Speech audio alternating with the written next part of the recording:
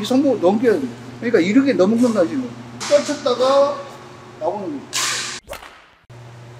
오버헤드 스윙을 할 때 이렇게 들 때도 있고 한데 어디까지 오는지 들었을 때 이 근육이 자기가 딱 있을 때 걸리는 부분이 있을까. 걸리기 전까지만 들면 돼. 아무튼 이렇게 들보면 힘이 확 들어가는 데가 있어, 위치가. 네네. 거기 전까지만. 아, 그 이상 들면? 그 이상 들면 힘이 완전히 들어가고 뻣뻣해지지. 내려가도 상관이 없는데 내려가면 그만큼 힘이 빨라져야 돼. 빨리 채 올라가야 돼.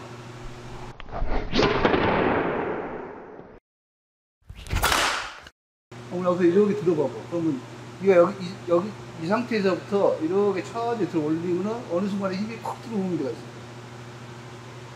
그럼 이 상태에서 더 이상 올라가면 안 된다는 거야. 한 이만큼 정도 올리고 치면 이게 좀 더 잘 맞을 때가 있는데. 그러니까 이제 힘이 빠진 상태에서 네. 이게 돌았을 때는 잘 맞겠지. 네. 근데 안 돌았을 때, 몸이 회전 안 됐을 때. 이게 안 돌거나 힘이 안 들어갔을 때, 이 상태에서 치는 거지. 그렇지? 이렇게. 네. 그러면 이게 돌았을 때는 네. 그 상태가 최고 좋겠지. 그렇지? 그렇지. 근데 이게 내려갔다 올라갔다 하는 위치를 정확히 보려면 움직여봐야 돼. 그러면서 내 어깨 근육에 무리가 안 가는 위치가 있을 거란 말이야. 그 위치에서 그 위치 전에 스톱 시켜놓고 그 위치에서 나오는 걸 놨던 거야.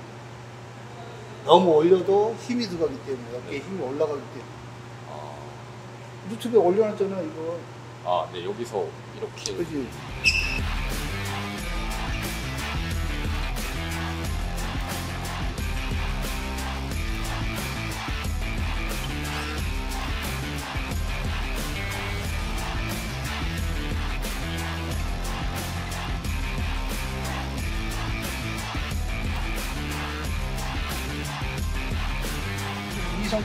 이 상태로 여기만 틀고 앞으로만 이렇게 제끼면 여기서 맞는 거야.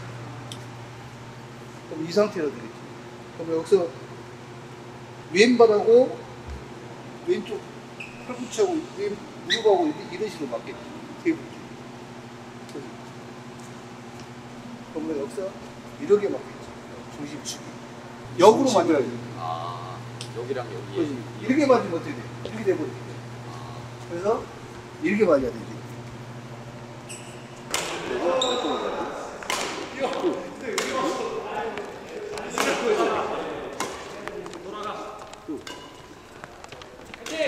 당길 때도 약간 이런 느낌. 그렇지.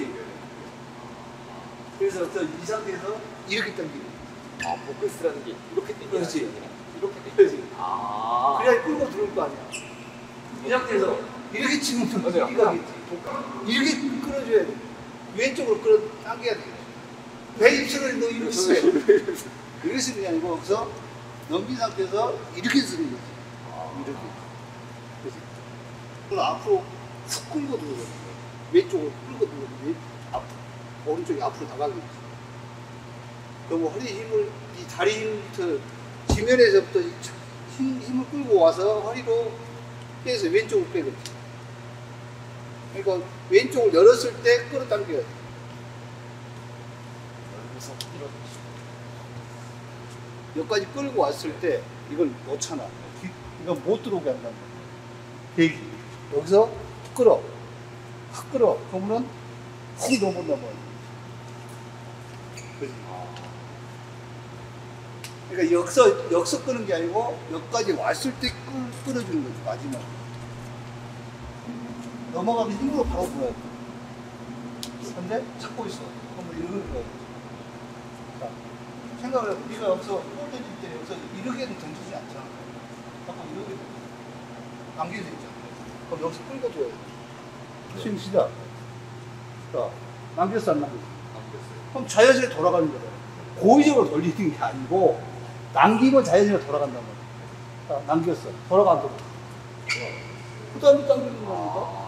고의적으로 여기서 돌리는 게 아니고 인위적으로 하는 게 아니고 남겨놓으면 당연히 뒤에 떨어지기 때문에 당연히 떨어지니까 동시에 이 힘으로 치고 들어오는 거야. 자, 남겼어. 그렇지. 그 다음에 당기지. 이걸 빨리 하면 그냥 얘가 그렇게 돈다고. 그러지. 그걸 빨리 바로 연결해봐. 이게 갈까? 떨어졌다 놓을까?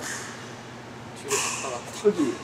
그럼 여기도 마찬가지 뒤로 남겨놔야지 자연스레 돌아. 약간 그런 느낌으로 치면 확실히 각이 더 좋아. 각만 좋아진 게 아니고 힘 자체가 틀려지고. 뒤에서 떨어지면 뒤에서 들어오는 힘이. 라켓 운동에 라켓이 뒤로 넘어갔다 들어야 되는데 대부분이 이 상태에 들어. 그럼 얘가 야구 선수다 그러면 이 배트를 들고 이 배트가 이런 식으로 가겠어? 이런 식으로 가겠어? 넘어가잖아. 넘어가잖아. 이 손목을 넘겨야 돼. 그러니까 이렇게 넘어간다 지금. 없어. 이렇게 넘어가. 그지?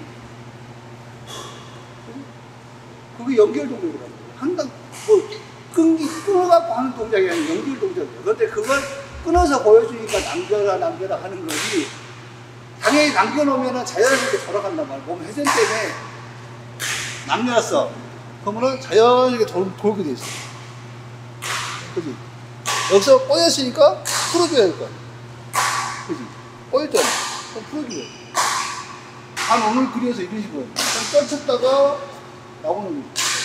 근데 이게 가겠다? 나올 수가 없는 거지. 근데 이제 선수들은 그게 엄청나게 빠르기 때문에 못 보고 그냥 치는 것만 보고. 그게 엄청나게 빠르다. 백스윙 자체가 빨라.